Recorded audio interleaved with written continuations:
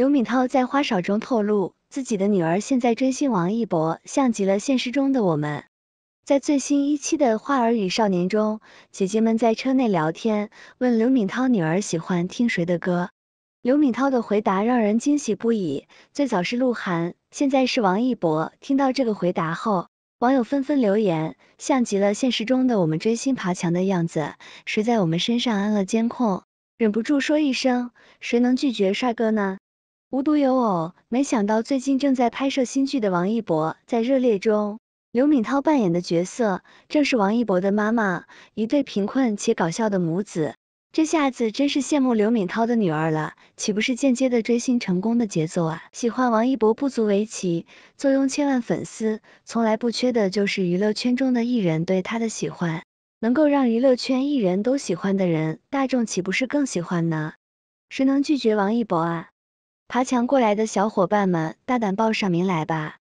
突然有种羡慕的节奏，也想拥有一位这样的母亲，顺带着可以追星，还能有更多近距离接触的机会吧，顺道探个班，留个合影，要个签名，想想都兴奋了。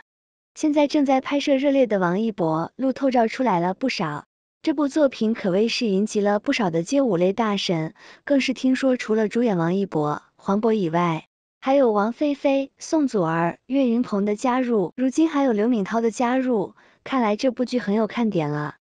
不愧是一部轻喜剧题材的作品，满满期待了。都说这部剧的神秘感都已经被路透给打破了，其实这个倒是没有太多的担心。这是一部带有宣传街舞意义的作品，同时云集了这么多的演员加入，专业性是重点，所以呢，路透照多一些呢，也就当间接的宣传了。除了在拍摄街舞类题材的作品，王一博参与的综艺节目《这就是街舞》第5季的录制也在进行中。这次的宣传片出来后，让人满是欣喜。毕竟看王一博跳舞才是我们最大的乐趣，这才是酷盖最具高光的时刻。真的是好久没有见到王一博的舞台了，太期待一个他跳舞的视频了。这次街舞迎来了新生代舞者的 battle 战，年轻人的舞场是充满无限想象力跟新鲜感的，他们会碰撞出不一样的街舞态度，跟对于舞蹈的创新想法。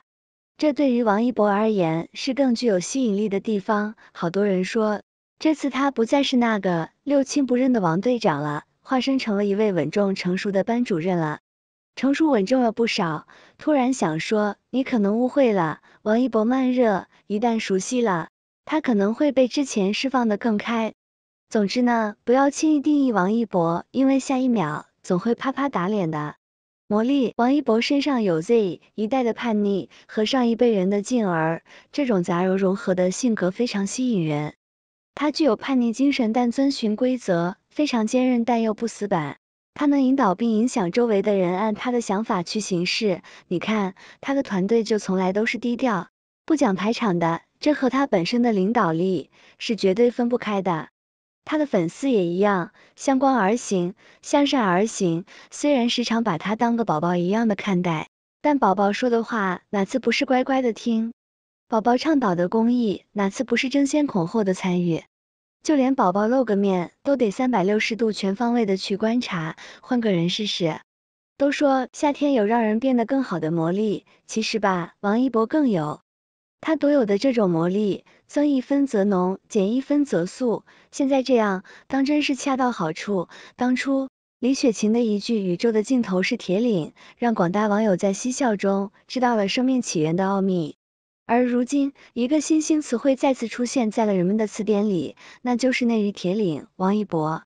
在影视界的寒冬里，王一博不仅证据接到手软，主流媒体也争相报道。在本人未露面的前提下，王一博雷与长空之王杀青，王一博我和我的青春预告，即王一博说关注越多就必须越做越好，3大词条阅读量均超3亿，只能说娱乐圈还得看内娱铁岭王一博。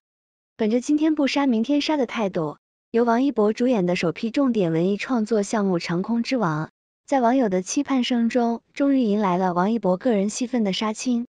尽管稳如泰山的官博并没有发布有关作品的丝毫消息，但是作为关注影视圈的网友来说，都明白每个演员的戏份各有差异，杀青的时间自然是不同的。演员提前杀青个人戏份的情况也并不少见。尽管整部影片的拍摄进度不得而知，但是雷雨机长的个人戏份已经全部拍摄完成了。由于王一博个人戏份杀青当天日期的特殊，理智的网友们并没有将王一博雷雨长空之王杀青这个话题带入广场，但是该话题的阅读次数仍然达到了 3.6 亿。如果换个日期，相信阅读次数还要大于这个数字。在雷雨机长个人戏份杀青的第二天，由中国青年报社等单位发起拍摄的《中国青年我和我的青春》就发布了致敬青春特辑，主演王一博、周冬雨等演员及主创团队悉数出镜，共同寄予新时代青年点赞热血青春。随即，王一博我和我的青春预告词条登上热搜榜单，该词条的阅读人数依旧突破3亿。正当众网友感动于年轻的支教老师陆阳扎身偏远山村，用青春实现梦想的时刻，8倍镜女孩们悄然上线，高喊陆阳喜欢王一博等等，这是什么情况？细细观察之后才发现，原来陆阳老师的电脑桌面竟然是王一博自己。只能说这个小设计奇也妙也，很符合酷盖不按常理出牌的个性。不要盲目的追求，如果你纯粹的喜欢，就请纯粹的坚持下去。在致敬青春特辑发布之后，王一博的官微800营销号随即上线。环球人物杂志主持的王一博说，关注越多就必须越做越好，再次登上热搜榜单。好巧不巧，阅读次数还是超过3亿。在娱乐圈人人都想火，可凡事总有利弊。谨慎清醒的王一博深切的明白，火为他带来了强大的影响力和商业价值的同时，也引起了无数双眼睛的关注。只有提醒自己要越做越好，才能对得起这个火，对得起喜爱自己的观众和粉丝。但是纯粹的王一博始终不忘初心，不被外界干扰，守着自己的生活哲学，专注提高自己，发展自己。在王一博隐身的日子里，内娱平静的像一湾没有涟漪的湖水，见不到一丝波澜。可只要王一博3个大字一出现，立刻掀起一股浪潮。虽说内娱铁岭这个说法有些许夸张，但是王一博通过近几年的努力，其热度以及达到的高度，网友们是有目共睹的。景王一博景从回归舞台火力全开炸场出圈，到带着流量的光环，一步一个脚印的做新人演员。王一博将偶像这个几乎变成贬义的词汇，重新回归他最初的本意。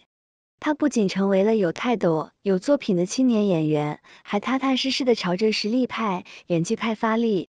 就是因为看到了王一博这样的态度，才会有越来越多的人关注他、喜欢他，才有了隐身期间粉丝数量不降反增，每一个关于他的话题量都轻松破亿的事实。这样的王一博纵使继续隐身下去，也会被一群人深深的敬仰与喜爱。所以说内娱铁岭也有一定道理在，你说呢？